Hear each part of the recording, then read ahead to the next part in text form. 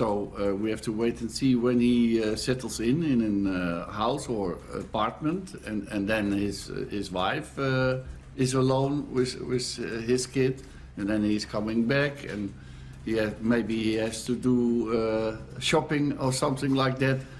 Now it is still only living in a hotel and coming to the training session, eat with the players and train and prepare matches. That's more or less the same rhythm what he has in Monaco, except that he's living in a hotel. And that's also a little bit protected area.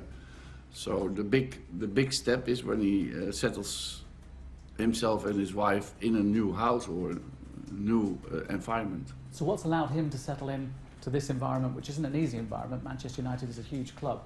But what's allowed him to be so comfortable so quickly? Because that doesn't happen very often here. Yeah, but that's also a little bit luck. Also quality of the player, but also a little bit luck.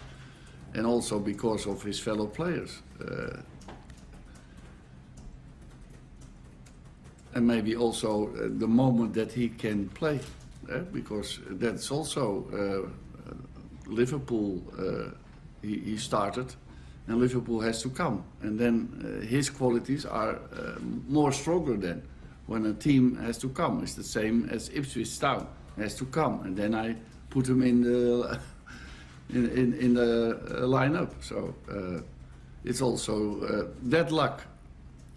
That he has, but of course the main thing is his quality, because as a player he has to do it and he has to cope with the pressure, and what we have seen till now, he can do it. Does he take, do you feel, any notice of what's going on around him? You say pressure, but you know, with the language barrier, maybe the fact that he's just arrived. He can break records, he can become the first United player to score in his first 3 Premier League games, should he feature. Are these things that you don't think come into his head? No, I don't think so, because he don't read the papers. And so he cannot, maybe he hear it from his fellow players, maybe. But I don't think his fellow players shall say you can break a record. I don't think that, but it is possible, but I don't know. But his personality is an open guy. He's listening and he's watching and he's focusing on the matches. So that I can see. So for a manager, he's a very coachable player, and that's also why I like him and I bought him.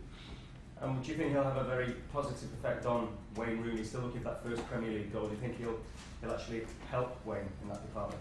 I think every player helps each other, not only Wayne and not only Martial.